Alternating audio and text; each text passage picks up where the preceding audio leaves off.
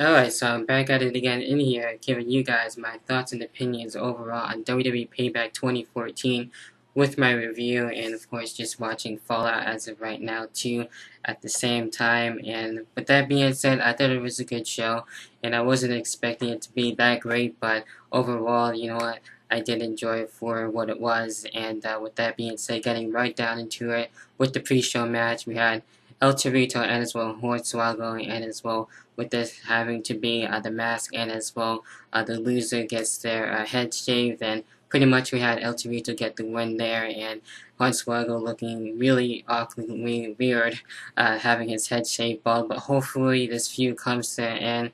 And I think there's nothing else they can really do with this feud, so I think it's done. I think so anyway. So there you have it with that. Then the next match to start things off overall for the pay-per-view, we had the U.S. Championship on the line between Sheamus and as well as Cesaro. I thought it was a good match, and overall, Sheamus was able to get his win and retain the U.S. Championship. And I'm not too sure if this match and feud is going to continue or not into the next pay-per-view. I kind of doubt it. We'll probably have someone else go up against Sheamus, and we'll see what happens with that. I don't really actually expect Sheamus to keep the U.S. title any longer. That's just me, but there you have it with that. And then we have a surprise tag team bonus match, which I thought we were going to have the tag team championships on the line, but then we just had a regular tag team match where we had Ryback and as well the Rhodes family go at it. Honestly, I thought it was a great match from my personal view and opinion. But with that being said, we had Ryback actually defeating the Rhodes brothers and Cody Rhodes, trying very desperately to try and get a win for his team, and we've been seeing that little struggle lately, and Cody Rhodes couldn't take it anymore and just basically leaving his brother Goldust behind. And it looks like these two, we might be seeing this actual feud get started, probably having Cody Rhodes go heel and everything, and we'll see what the Rhodes brothers are going to be able to bring to us now as the summer really gets started. So we'll see what happens with that. Should be interesting there. And then we get into what was supposed to be another bonus match. Well, actually, get right into the Rusev and Zobigi match that we did have. And surprisingly, that was short too, before I get into the other match. And with that one, we did have Rusev being able to get the win there and be able to defeat Big E. So that was really cool what we saw with the spear too by Big E. I thought that was really damn awesome there. So I'm sure this will probably continue. It's really nice to see someone go up against Rusev and give us some good competition there. So maybe we'll get to see that more, I'm sure. Then, of course, what was supposed to be the bonus match where we had, where we're supposed to have Bo Dallas and as well Kofi Kingston go at it, but Kane was able to go out there and basically put a beating to Kofi Kingston. And basically, what I got of it was Kane that really happy about being in the main event, I'm sure, and being able to face Daniel Bryan since we were supposed to have that match. But of course, that match is now put on hold because of the whole surgery that Daniel Bryan had and everything like that. So it was just basically a beatdown. I kind of thought Bo Dallas was going to sneak himself a win, but we didn't really get to see that. So it is what it is there. And then we had the IC Championship, which was on the line, and we had Bad News Barry and as well Rob Van Dam. Great match. I thought it was really enjoyable there.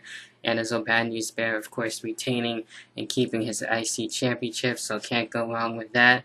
And then we had the promo, which I thought, for me, you know, was kind of nerve-wracking, and I almost didn't want to watch it because I was that nervous of it, but I was able to suck it up, where we had Daniel Bryan in this promo with Brie Bella and as well as Stephanie McMahon, and of course, in the end, really Brie Bella actually quitting instead of having Stephanie quitting for Brie Bella. They're having her quit and everything and firing her.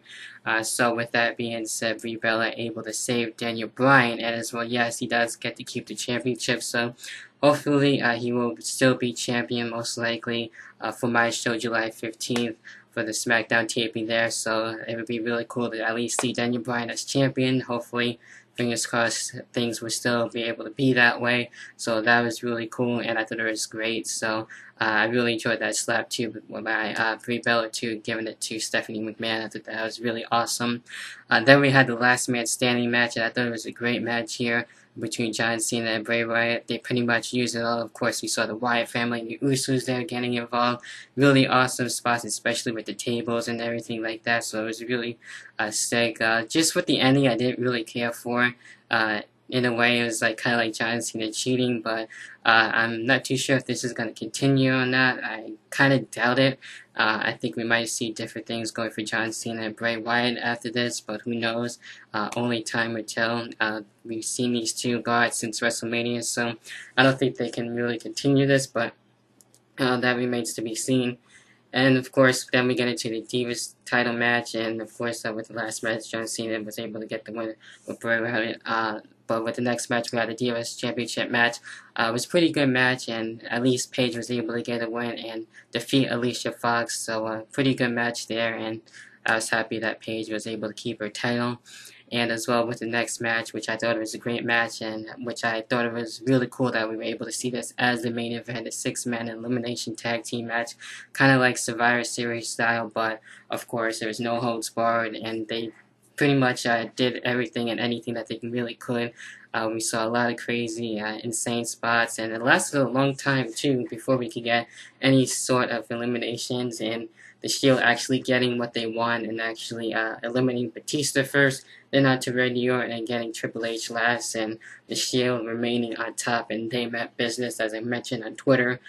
So there you have it with that, the Shield getting their win, and I think this is going to be the final time that we'll get to see Batista, aka Batista. So we'll see what happens with that. We'll probably see him after a while, since he's going to be promoting his movie and everything. So it'll probably be like a couple months, I think. I'm not really too sure exactly. So there you have it with that. Overall, I'll say a good pay-per-view. Of course, leave your thoughts and opinions down below too as well. And with that being said, we'll be back for, of course, the next pay-per-view for the predictions for Money in the Bank. Stay tuned for that, for In the Hot Seat Live, which should be a good show. And hopefully, guys, enjoy the show and everything like that. So with that being said, enjoy the rest of your night and as well the rest of your week. And until then, I will catch you guys in the next video, whatever the hell that may be. Peace.